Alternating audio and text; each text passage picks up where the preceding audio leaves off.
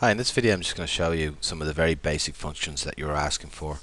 Hopefully I'll be able to do it nice and slow so it's easy to understand and you get what you're looking for from the video.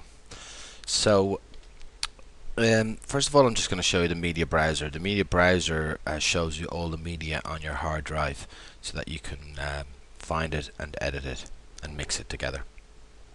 So here I have a folder called Sanyo Vids, which is videos taken from my Sanyo camcorder. What I want to do is just find the file that I want to edit first of all and preview it, so to make sure that it's the video that I'm looking for. So I just click on it once and I can see the file is now previewing in the video output screen. So I want to edit this clip, so I just double click on it and it is brought automatically into the track cutter and it's placed in its own tab. So I can see the name of it there.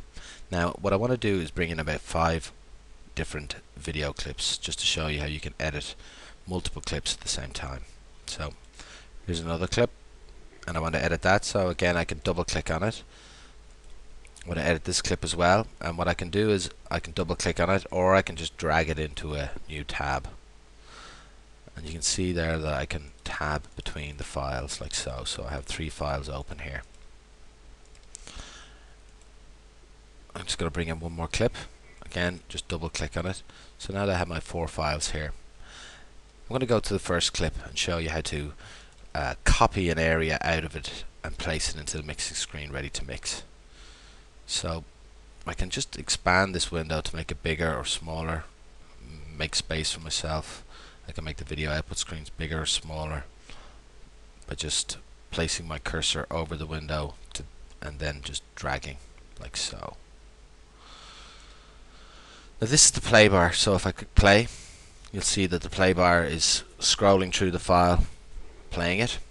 So I'll just press stop. And I can actually grab this play bar by placing my cursor over the play bar, and you'll see that these 2 arrow icons appear. And when I hold down the left button of my mouse, I can just scroll through it quickly. And this is very handy for editing, so I can go to areas quickly within the file to edit. So I want to start editing here. Now the scroll wheel on your mouse enables you to zoom into that area. So you can see there, zooming completely out or zooming completely in. So the scroll wheel on the mouse is very handy to to get a precise edit. So once I'm happy that I want to start copying the footage out from that area, I hold the shift key on my keyboard and the left button on my mouse, and you'll see a selection box appears. It's this grayed out box that's placed in the track cutter. Now I can make it bigger, I can make it smaller by just grabbing it with my left button on my mouse.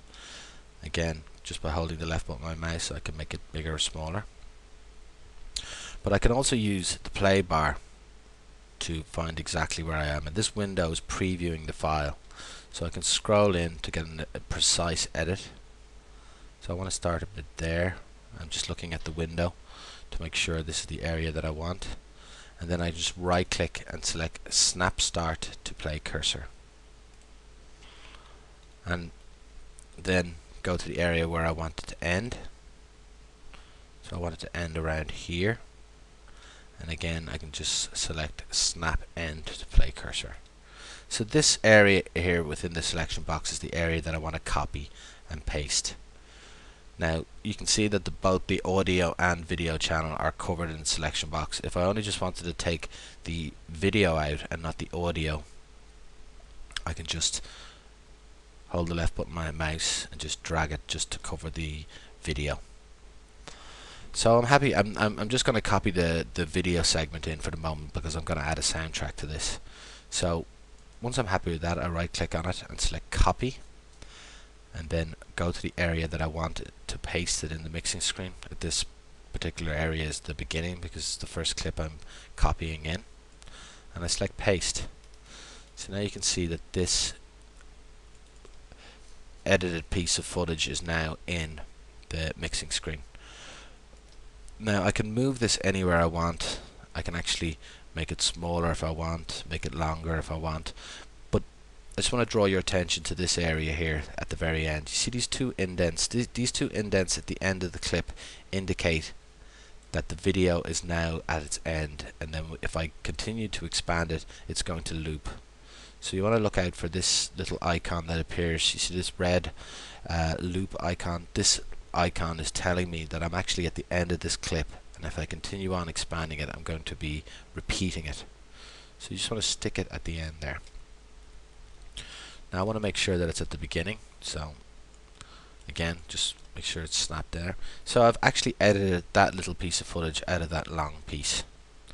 So I'm going to go to my second piece, and again I can go double click anywhere with my mouse just to place the cursor there if I want, or else I can grab it, and I'm getting a preview here in the preview window of exactly where I am within the file.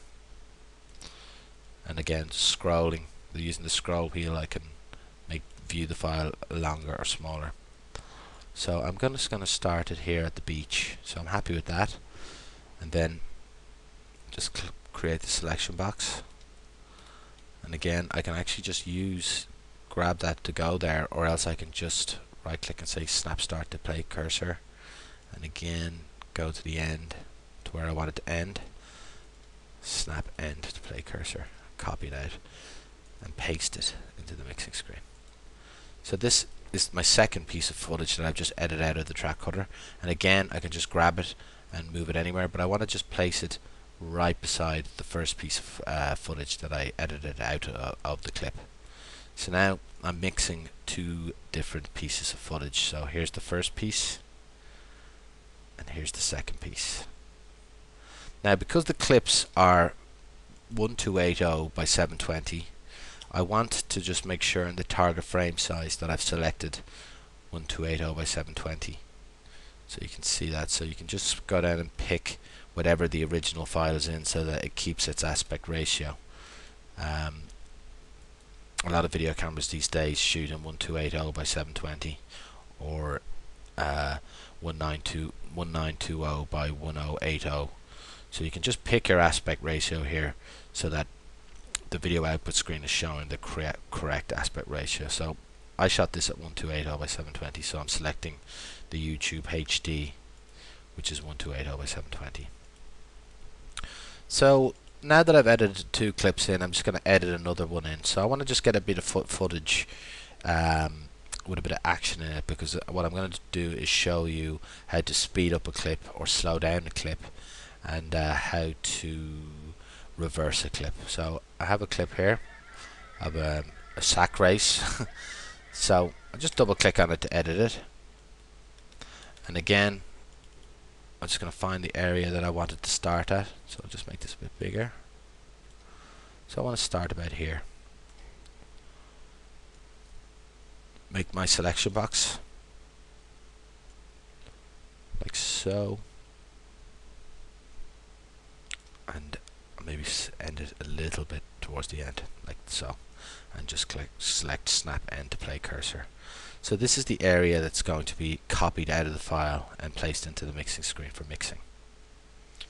And I can always click play here to see how it plays. And again, if I wanted to include the audio, I could just drag it in.